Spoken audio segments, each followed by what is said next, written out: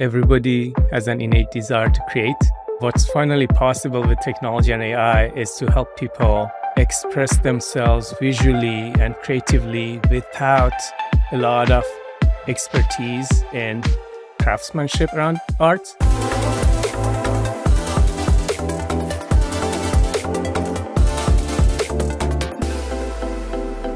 My name is Mohammad Norouzi. I'm the co-founder CEO at Ideogram. Before this, I was at Google on the Brain team doing AI research, and with a bunch of my former colleagues, we started Ideogram.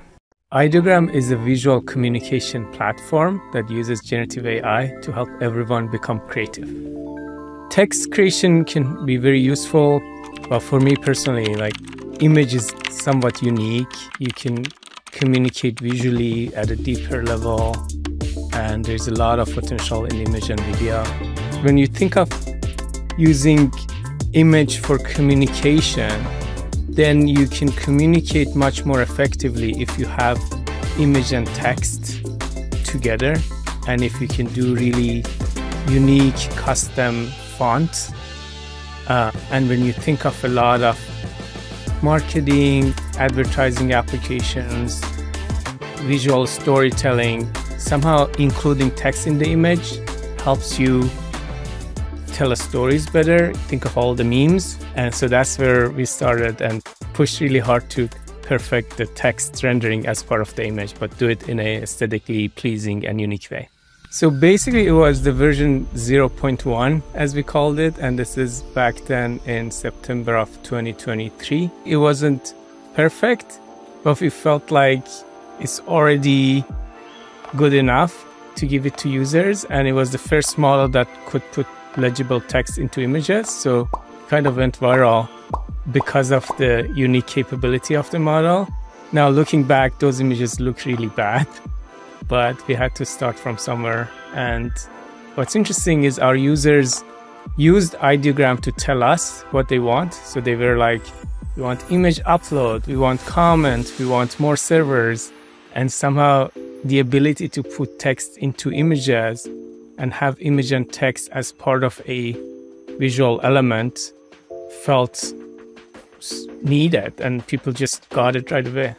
I mean, it's always interesting how much people can push the model in different directions and bring unique capabilities out of the model. You see a lot of creative use of Ideogram these days. Again, the combination of text and image opens new doors. In terms of the use cases, for example, a friend of mine has a small business for packaging of his products. He's starting to think about using Ideogram, and he's already using it in terms of being able to build the prototype and communicate with designers much more effectively this way. You see a lot of memes coming up, not surprisingly.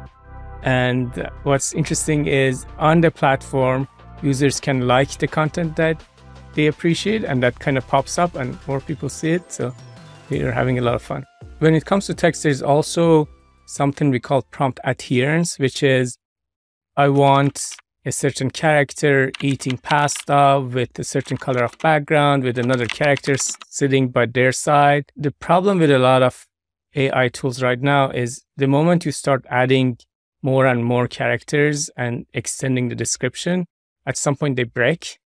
And what's unique about Ideogram is you can really have very detailed prompts, and it tries to follow all of the nuances of the description. So that's one element of text to image and text consistency that we call prompt adherence. And another element is when you want to have text as part of the image, the accuracy of text and the quality of text is difficult to get, but we've been able to push that to its limits, and it's the best model in terms of being able to put multiple words into the image and really put it in an aesthetically pleasing way. Because it's not only about the accuracy of the text, but it's also about the aesthetics of it.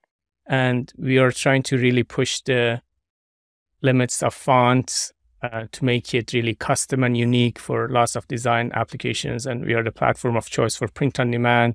We kind of use our user base and the prompts that they enter into the system to decide how to evaluate the quality of the model and what to prioritize. So I guess the good news is we already have this flywheel of users coming and using it. Some are paid, some are free.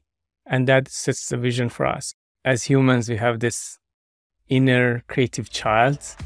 What I find interesting is that the education system sometimes kills this creative child, unfortunately.